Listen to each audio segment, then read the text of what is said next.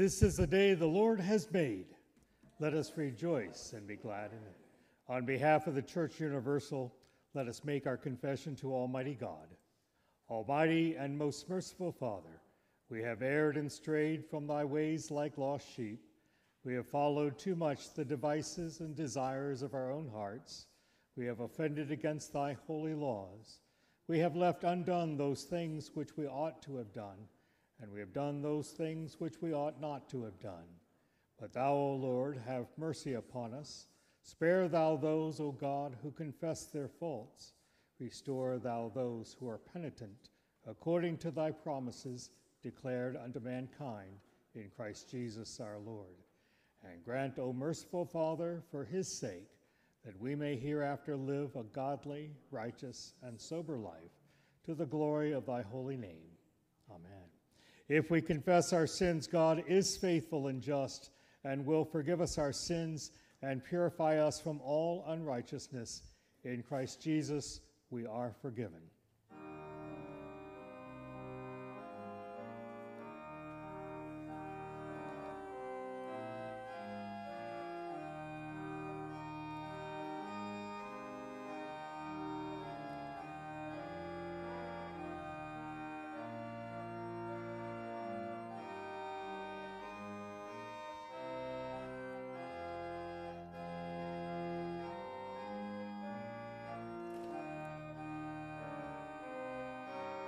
I was just waiting on you.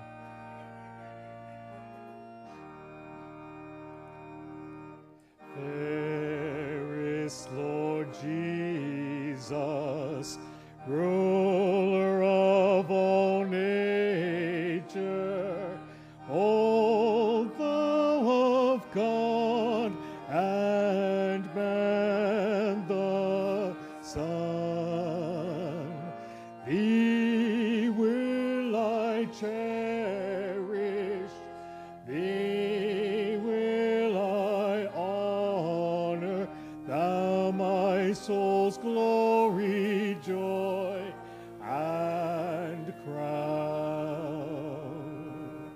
Fair are the meadows, fairer still the woodlands, robed in the blooming garb of spring. Jesus is fairer, Jesus is pure, who makes the woeful heart to sing. Fair is the sunshine, fairer still the moonlight, and all the twinkling starry host. Jesus shines brighter, Jesus shines pure, than all the angels heaven can boast.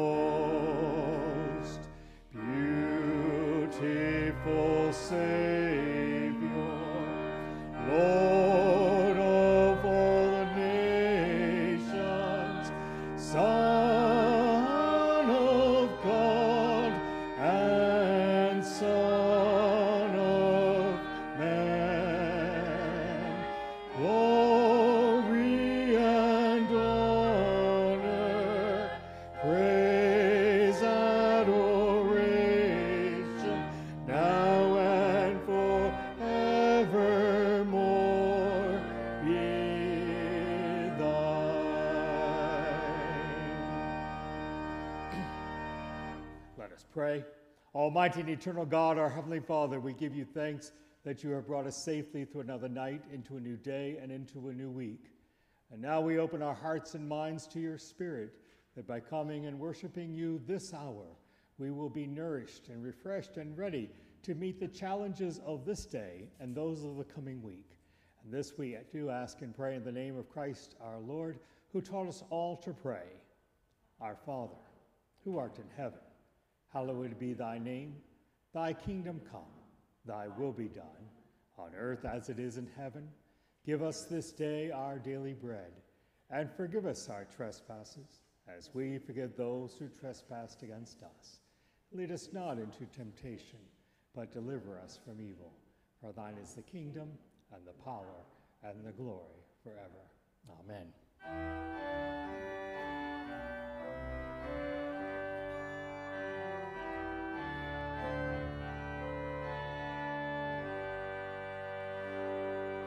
Praise God, from whom all blessings flow. Praise him, all creatures here below. Praise him above, ye heavenly host. Praise Father, Son, and Holy Ghost.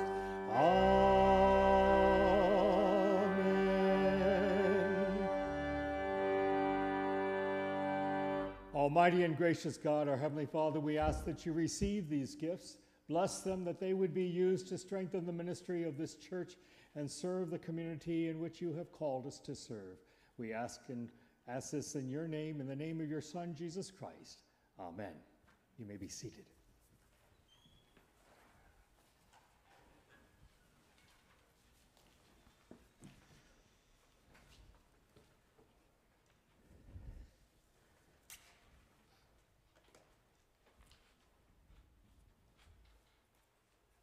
Our scripture this morning comes from the book of Jeremiah, chapter 31, verses 31 through 34, and it can be found on page 735 in your pew Bible.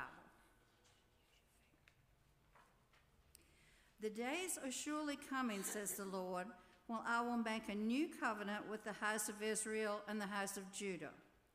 It will not be like the covenant that I made with their ancestors when I took them by the hand to bring them out of the land of Egypt, a covenant that they broke, though I was their husband, says the Lord. But this is the covenant that I will make with the house of Israel after those days, says the Lord. I will put my law within them, and I will write it on their hearts, and I will be their God, and they shall be my people. No longer shall they teach one another, or say to each other, know the Lord. For they shall all know me, from the least of them to the greatest, says the Lord. For I will forgive their iniquity and remember their sin no more. This is the word of the Lord. Thanks be to God. And now if you'll join me in the responsive reading from Psalm 51, found in your bulletin. Have mercy on me, O God, according to your unfailing love. Wash away all my iniquity, and cleanse me from my sin. For I know my transgressions, and my sin is always before me. Against you only, have I sinned and done evil in your sight. Cleanse me with hyssop, and I will be clean. Wash me, and I will be whiter than snow. Create in me a clean heart, O God, and renew a steadfast spirit within me. Do not cast me from your presence or take your Holy Spirit from me. Restore to me the joy of your salvation.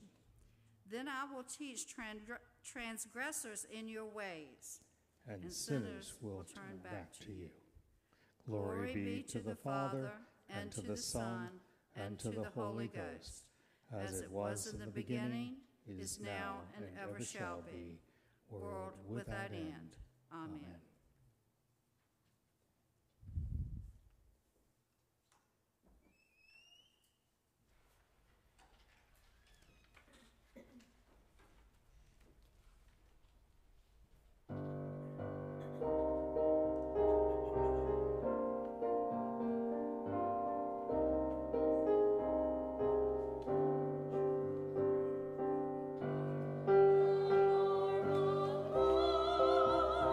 Our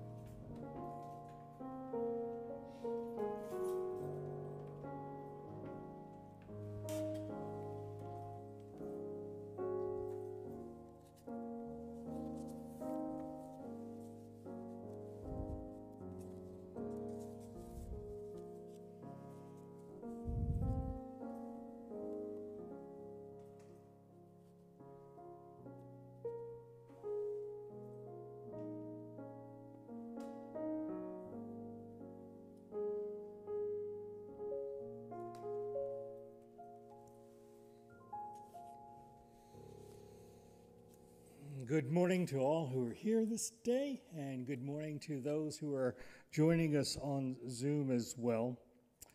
We have our listing of persons in need of prayer. There's some who are in mourning this week, as there have been several deaths that we want to be aware of that are in your bulletin. So please keep these persons in your prayer, these families.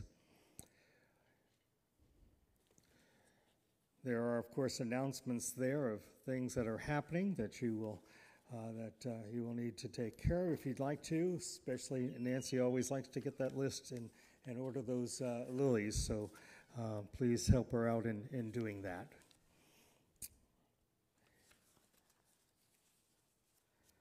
Before we have our morning prayer, let us have some time of silent reflection as we give thanks to God for this day, let us pray.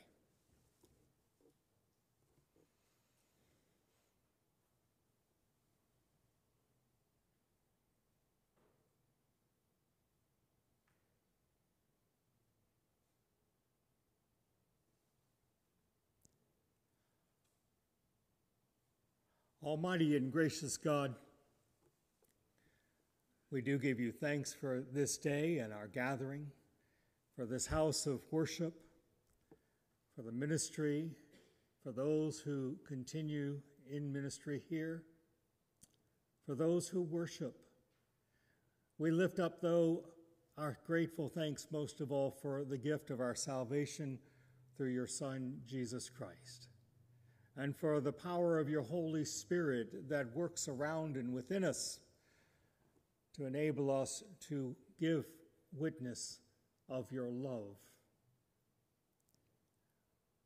There are those on our list of prayer today who have now passed from this world and rest with you in your kingdom. And we rejoice in that as always, but we do lift up the needs of those who, for them, the loss is great, and they mourn. We lift up the lives of those who this week tornadoes took homes and buildings, workplaces, whole communities, and they are gathering up the pieces of their lives. May your Holy Spirit dwell in those communities, that they will feel the love of neighbor, of the compassion of friend and family, and of the help that comes to assist them. Continue to be with them, and give them hope for today and the days ahead. There are those in our world, in our lives, whose choices are different, and they've made new choices, and some are good and some are not so. But be with those who are troubled in heart and mind. Give them peace. Grant, O God, your blessing upon the ministries that we have here as we serve this community. In the same way, bless our neighboring congregations as they also strive to do your will and your work, and that many will see, if not all, will see the goodness of your love and your presence through the same Jesus Christ, in whose name we pray. Amen.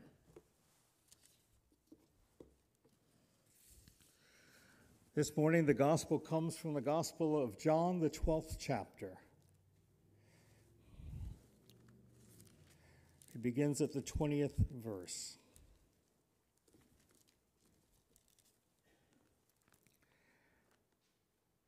Now there were some Greeks among those who went up to worship at the feast. They came to Philip, who was from Bethsaida in Galilee, with a request. "Sir," they said, "we would like to see Jesus." Philip went to tell Andrew, and Andrew and Philip, in turn, went to Jesus. Jesus replied, "The hour has come for the Son of Man to be glorified. I tell you the truth, unless a kernel of wheat falls to the ground and dies, it remains only a single seed. But if it dies, it produces many seeds. The man who loves his life will lose it, while the man who hates his life in this world will keep it for eternal life. Whoever serves me must follow me, and where I am, my servant also will be. My Father will honor the one who serves me. Now my heart is troubled, and what shall I say? Father, save me from this hour. No, it was for this very reason I came to this hour. Father, glorify your name." And then a voice from heaven, "I have glorified it and will glorify it again." The crowd that was there and heard it said it had thundered. Others said an angel had spoken to him. And Jesus said, "This voice was for your benefit, not mine. Now is the time for judgment on this world. Now the prince of this world will be driven out, but when I am lifted up from the earth, will draw all men to myself." And he said this to show the kind of death he was going to die. This is the word of the Lord.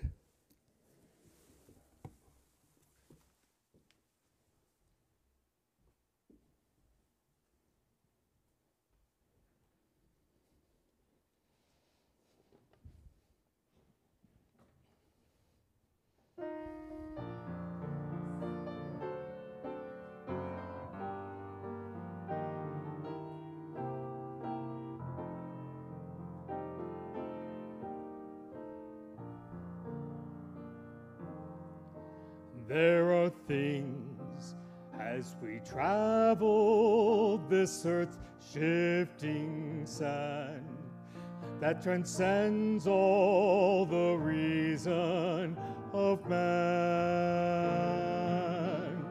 But the things that matter the most in this world, they can never be held in our hand.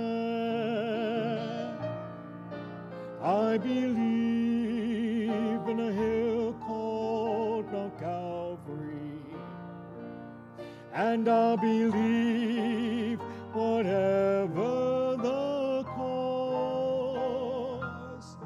And when time has surrendered and earth is no more, I'll still cling to the old rugged cross. I believe that the Christ who was slain on that cross has the power to change lives today. For he changed me completely, and a new life is mine. That is why by the cross I will stay. And I believe in a hill called Mount Calvary. And I believe whatever the cost. And when time surrendered and earth is no more, I'll still cling to the old rugged cross.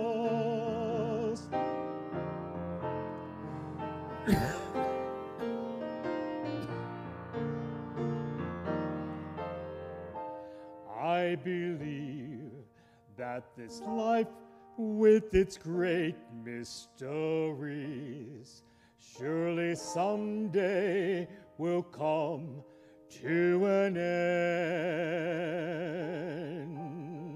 But faith will conquer the darkness and death, and will lead us at last to our friend.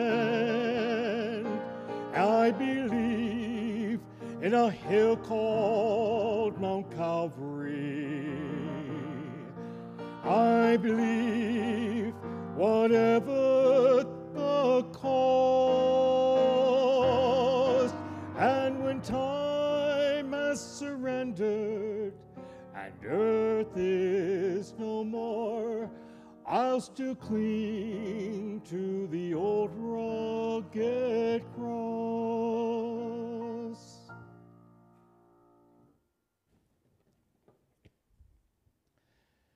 Let us pray.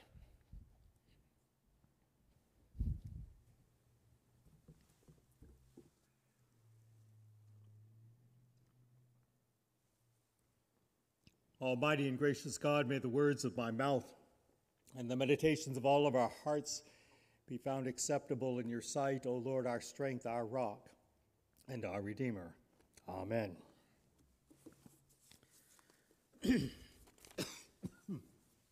As much as I love spring, the pollen doesn't love me.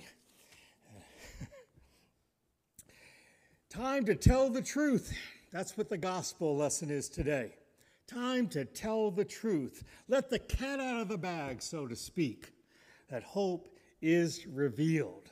For indeed, a time that has been long past overdue is here, according to Jesus, and that there is nothing they need to do but to be present and watch and see what happens, that indeed he will die and he will arise.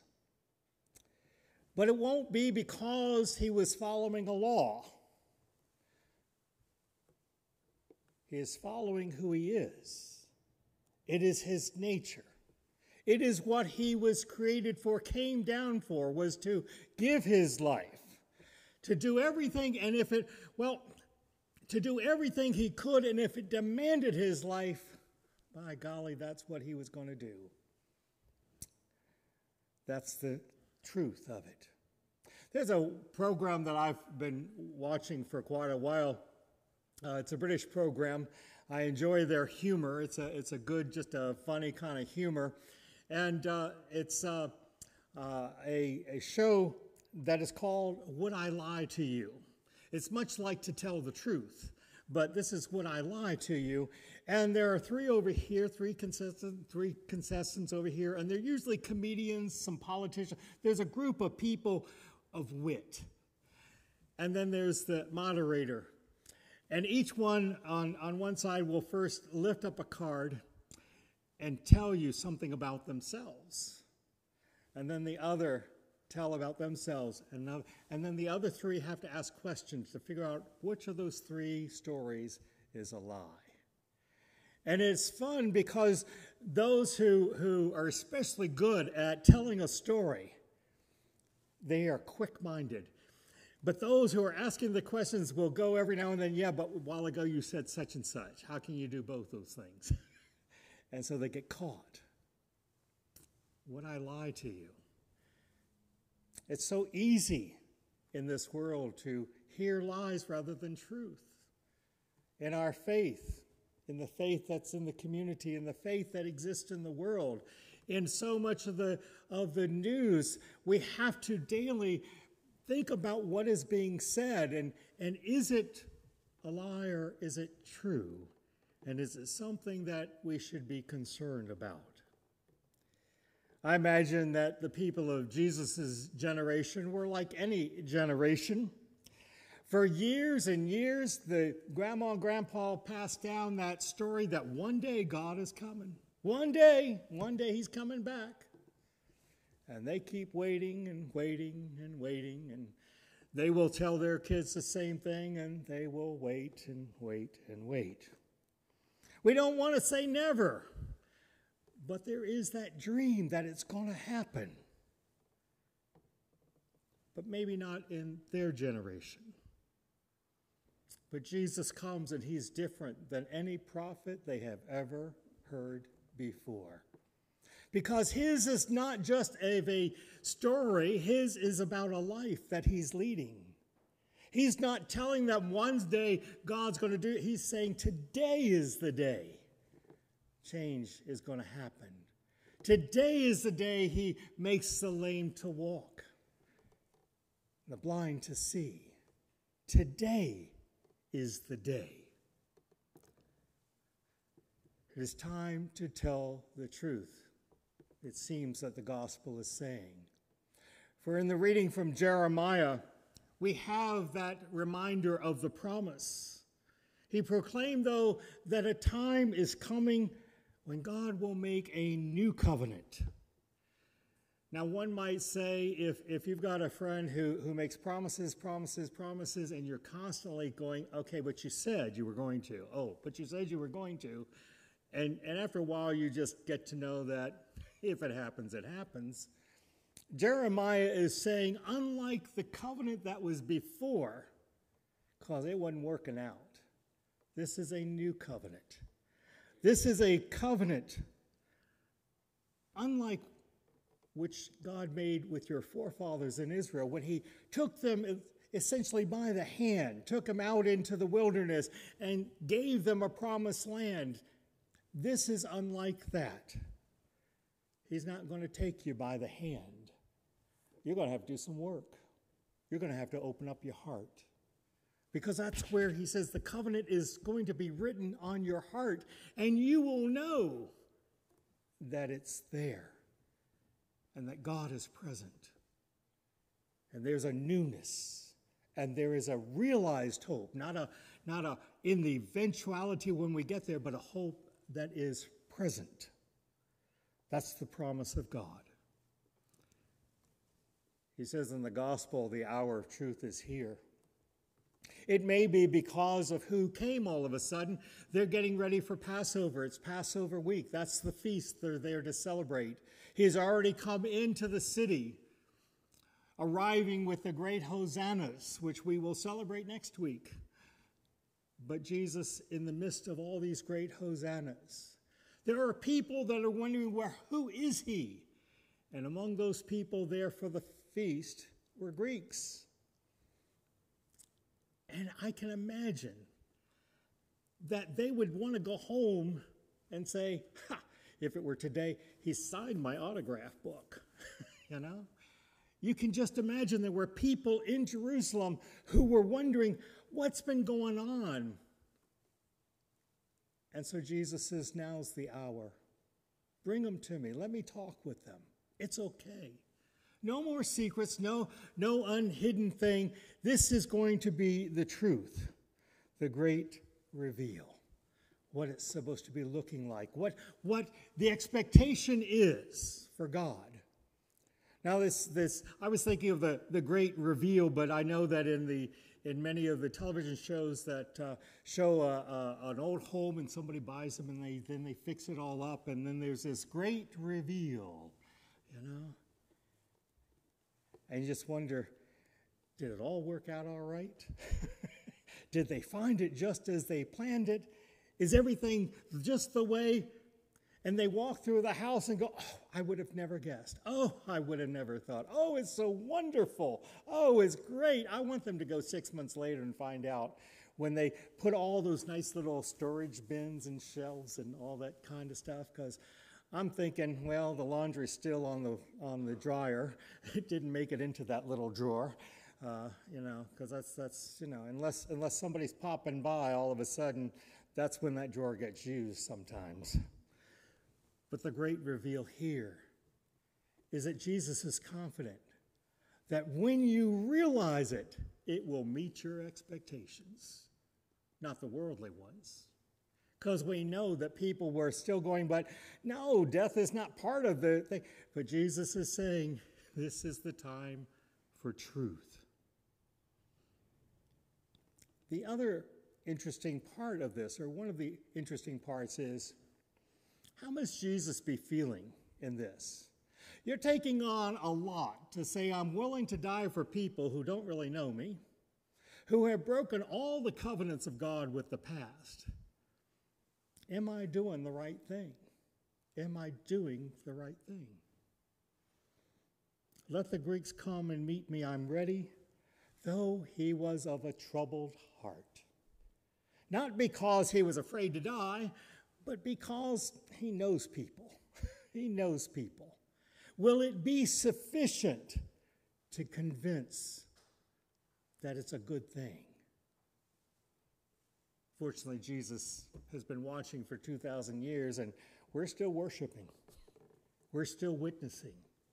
We're still here.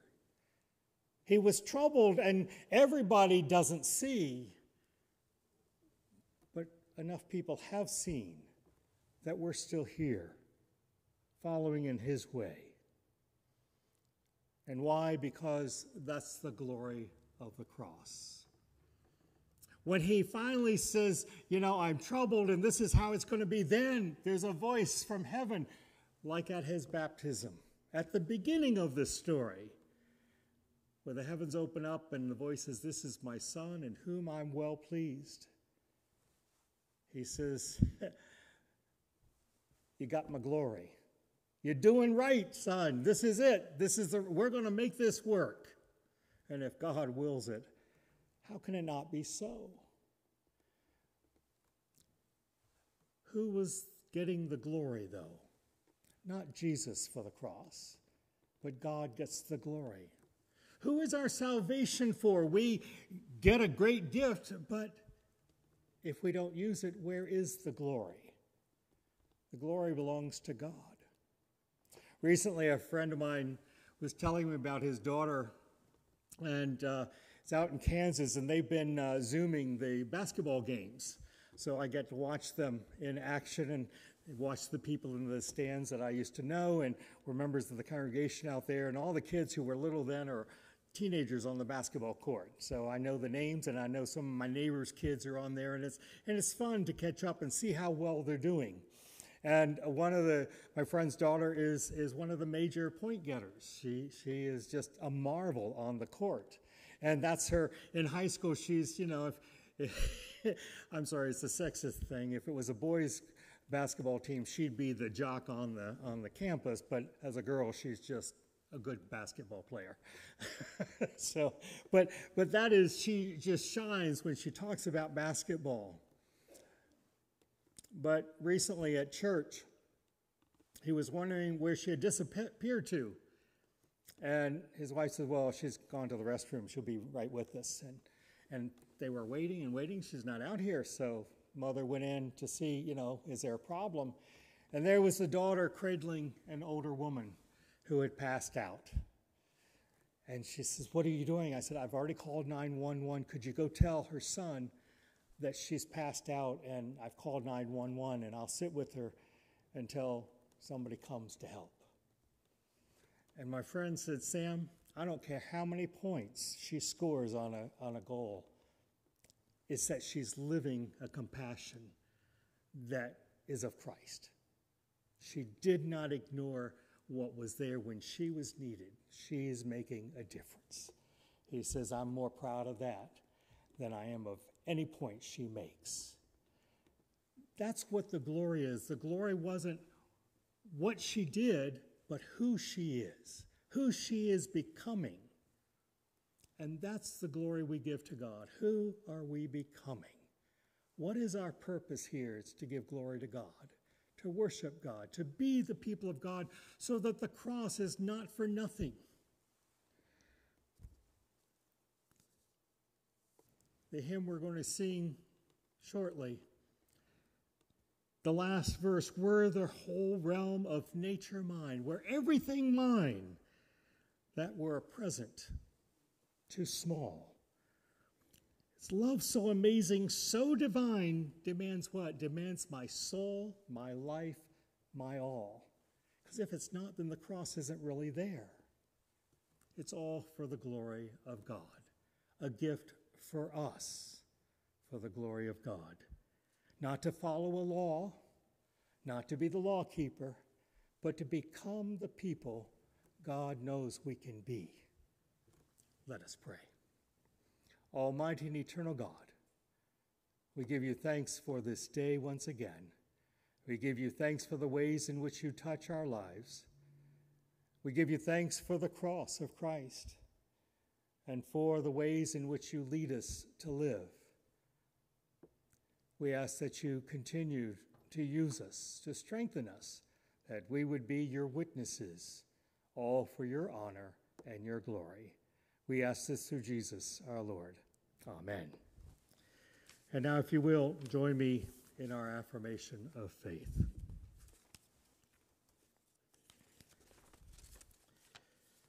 I believe in God, the Father Almighty, maker of heaven and earth, and in Jesus Christ, his only Son, our Lord, who was conceived by the Holy Ghost, born of the Virgin Mary, suffered under Pontius Pilate, was crucified, dead, and was buried. He descended into hell. The third day he rose again from the dead. He ascended into heaven, and sitteth on the right hand of God, the Father Almighty. From thence he shall come to judge the quick and the dead.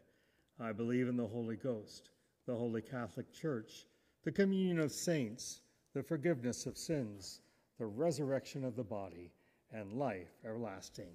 Amen. Those who are able, please rise and receive the benediction.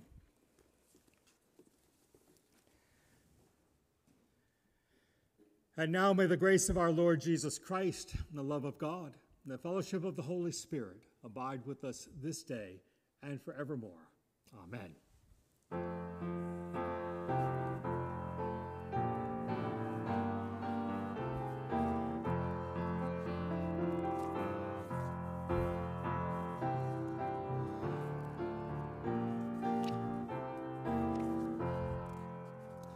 When I survey the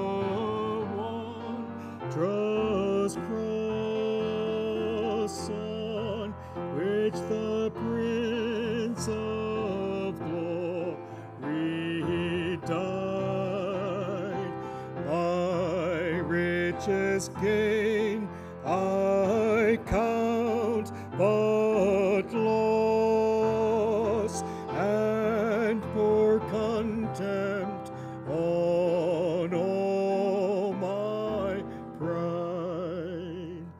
Forbid it, Lord, that I should boast, save in the death of Christ my God.